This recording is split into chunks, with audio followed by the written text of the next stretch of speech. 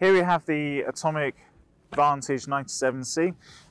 This ski is a great free ride ski and really lightweight. That's the focus of the ski, keeping the weight down. So it makes it really fun, really playful, but it's just super user friendly. So they've milled out a section of the ski here to keep the torsional flex really nice and easy, and they've strengthened it up with a mesh of carbon that runs throughout the ski, so saving the weight but still keeping it really energetic and really lively. We've got built up full sidewall edges, so you're still going to be able to transfer your power through the whole length of the ski on piece. You're going to get really good grip from that, and a full camber profile with a rocker tip. So plenty of floating powder if you're going off piste, but you've got the camber underfoot to supply that grip when you're charging around. This ski uses Atomic's carbon tank mesh.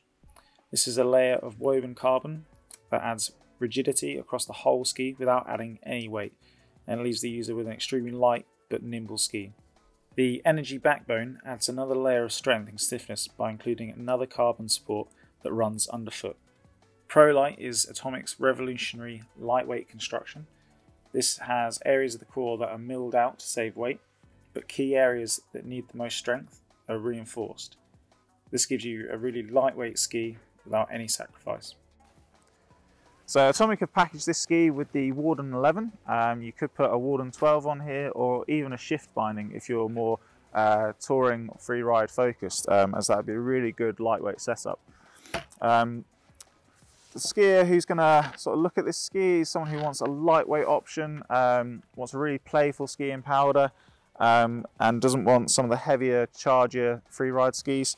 As I say, it's super lightweight, super maneuverable, and if that's the sort of thing you're looking for, then the Atomic Vantage 97C is a great choice for you.